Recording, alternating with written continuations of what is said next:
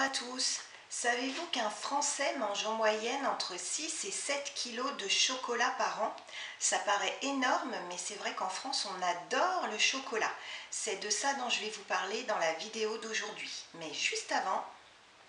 Bienvenue sur ma chaîne, je vous propose des vidéos pour vous aider à développer votre vocabulaire, apprendre de nouvelles expressions en français et je vous emmène avec moi en balade pour vous aider à développer votre compréhension orale et découvrir un petit peu la France. Là, c'est parti pour la vidéo du jour.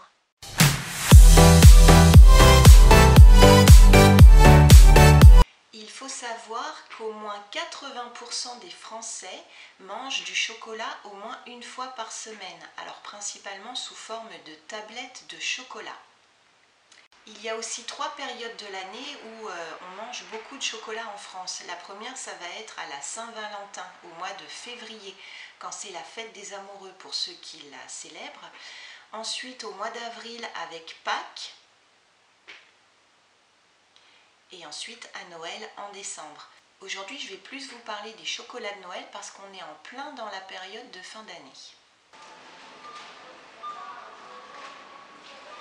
Alors, est-ce que vous savez comment on appelle ces choses-là en français? On appelle ça des crottes au chocolat. On peut aussi dire des crottes en chocolat ou des crottes de chocolat. Crottes de chocolat, en chocolat ou au chocolat, les 3 possibilités sont correctes. Et c'est rigolo parce que en français, les crottes, ça veut dire aussi autre chose, ça veut dire ça.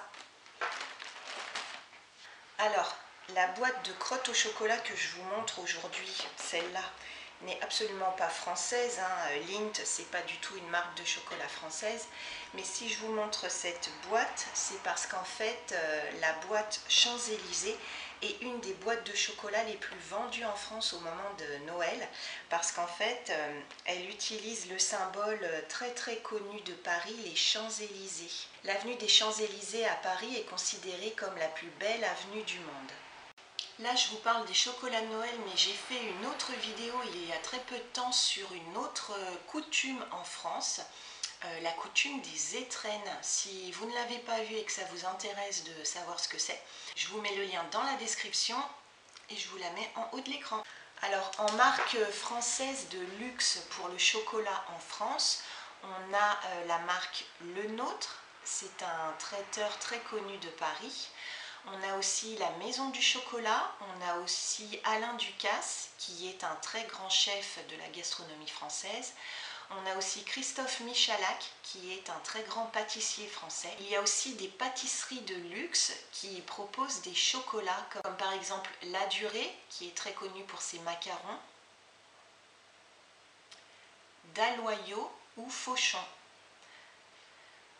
Alors bien sûr, toutes les marques que je viens de vous citer, comme ce sont des chocolats de luxe, on les trouve principalement dans les boutiques spécialisées et bien évidemment ça coûte un petit peu cher. Comme marque de chocolat française mais un petit peu plus populaire, on a la marque C'est Moi, Poulain et Côte d'Or.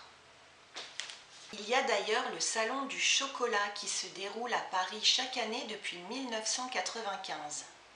C'est le rendez-vous mondial du chocolat où on peut retrouver des industriels, des artisans qui viennent présenter leur nouvelle collection de chocolat. Et ce salon du chocolat est aussi très connu parce qu'à chaque fois il y a un défilé de mode où des people, des célébrités présentent des robes totalement faites en chocolat. Voilà, c'est tout pour la vidéo d'aujourd'hui. Si vous avez trouvé cette vidéo sympa, ça serait gentil de mettre un pouce, comme ça je comprendrai que ça vous a plu. N'hésitez pas à dire dans les commentaires si, comme en France, le chocolat est important dans votre pays et si vous en mangez beaucoup à Noël. Et là, comme j'ai plein de chocolat sous le nez, je ne peux pas résister. Donc je vais en manger un à votre santé. A presto, ciao ciao!